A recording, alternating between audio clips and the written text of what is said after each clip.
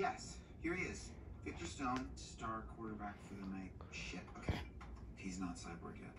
Wonder Woman. Wonder Woman.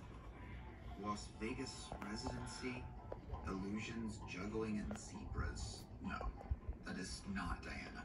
Aquaman. Aquaman? Is that like a super mermaid? No, Albert, he's not a super mermaid. Okay, he's half Atlantean, half human with superhuman strength who can control marine life with his mind. So like a super mermaid? No, Albert.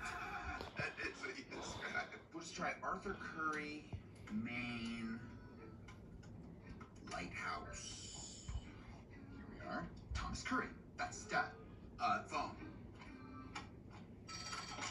Hello. Hello, Thomas Curry. Yes. Could I speak to Arthur? Is Arthur around? You want to speak to my dog? What?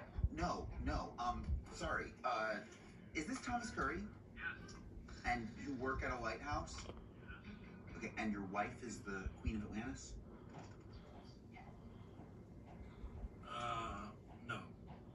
Right, but maybe a fish-like woman washed into your life at some point or another. Very funny, I saw. Arthur Curry was never born. What? This is a disaster. I completely destroyed history. Like Eric Stoltz. Wait, why do you keep saying Eric Stoltz? Eric Stoltz and Marty McFly. What? Time travel? Oh, you talking Beauty the F? Come on, who is this guy? Okay, yeah, no, I know. I've seen all of them, and Eric Stoltz is not Marty McFly. Really? Then explain Marty McFly here.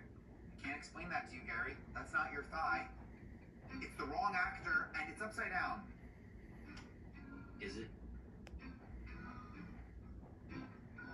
But the point is that in Back to the Future, Marty McFly is very famously played by Michael J. Fox. The guy from Footloose? No, that's Kevin Bacon. Bacon. Kevin Bacon's Maverick with the volleyball, the gay guys in the planes. Top Gun. Great balls of fire. Top Gun. No. Right? I completely broke the universe. Marty McFly is Eric Stoltz. Yes. Thank you. I created a world with no metahumans. And now there's no one to defend us from Sonic. Albert! There's no Cyborg. There's no Aquaman. There's no Wonder Woman. There's no Superman. There's no Batman. I'm Batman.